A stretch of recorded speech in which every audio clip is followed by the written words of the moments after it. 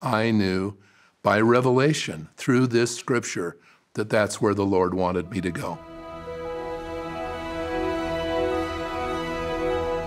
I've really felt strongly that the ways that I hear the Spirit of the Lord best in my life is by reading the scriptures and following promptings of the Holy Ghost. In my Gospel Library app, I have a whole section in that entitled My Scripture Revelations. So this story I'm going to share occurred when I was 19.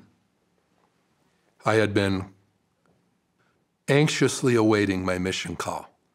My father had gone on a mission to Germany.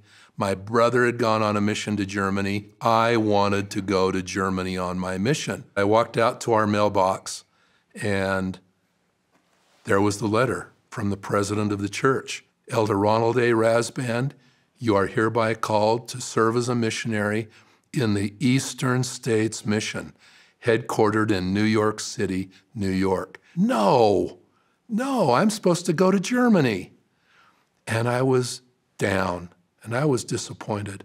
And I said, I better get a better attitude about this. So I went into my bedroom, and I grabbed the Doctrine and Covenants, and I opened it, and I began reading. And I'd like to share with you the words of just 2 verses from the 100th section. 100th section, verse 3.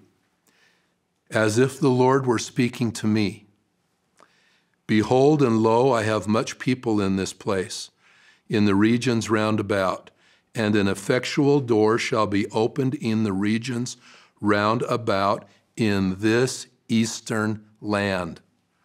Therefore I, the Lord, have suffered you to come unto this place, for thus it was expedient in me for the salvation of souls.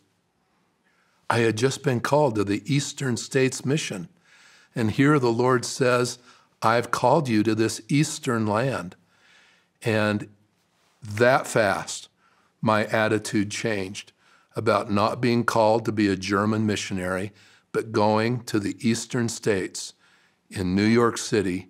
I knew by revelation through this scripture that that's where the Lord wanted me to go.